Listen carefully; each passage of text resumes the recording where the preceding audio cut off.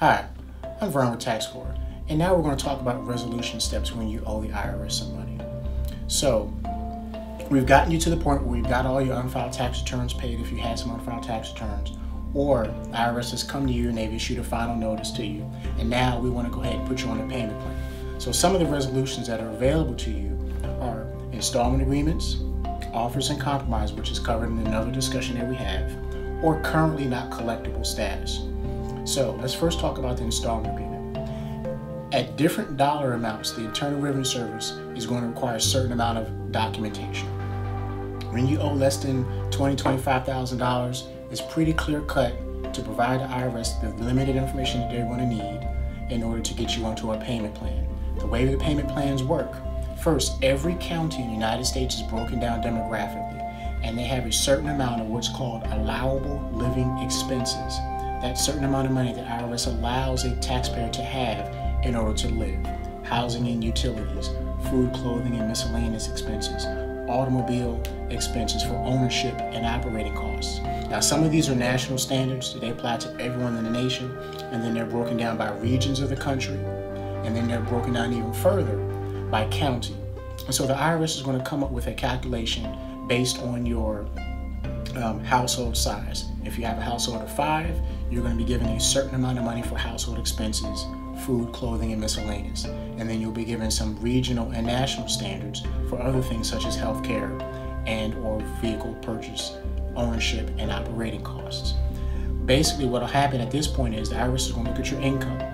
And if your income is $5,000 a month and your allowable living expense, that is the money that they feel as though you need as a minimum to live on, is $3,000, they're going to require at least a $2,000 monthly payment from you as your installment agreement amount. Now, where a company like I come in with a former revenue officer as myself who knows what the process is, there's room to negotiate that amount around. Some companies can't do that. I know how to do that and get you a lower payment that you're able to live with while we get this tax resolution fixed. So that's the installment agreement. Once we make that installment agreement, you can either make it as a direct debit installment agreement where they take it right out of a checking account, or you just want to mail in a regular payment every month. Again, sometimes it's your choice, and other times our IRS requires a certain payment structure.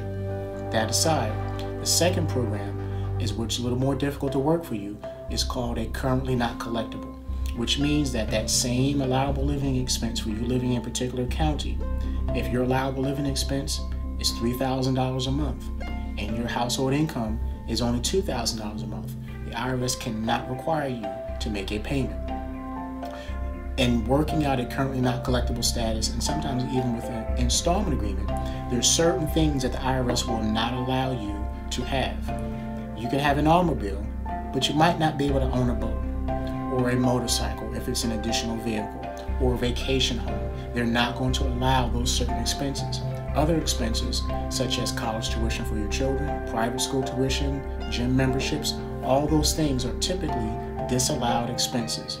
But my company and myself, I know how to negotiate some of those things back into your payment plan to help give you some room to get out of them so that you can get yourself in a payment plan that you can actually afford and give you an opportunity to back out of some of these other payments that they won't allow, so that the IRS doesn't just slam you all at once and make you drop all these things that you contractually may be required to keep until you pay them off.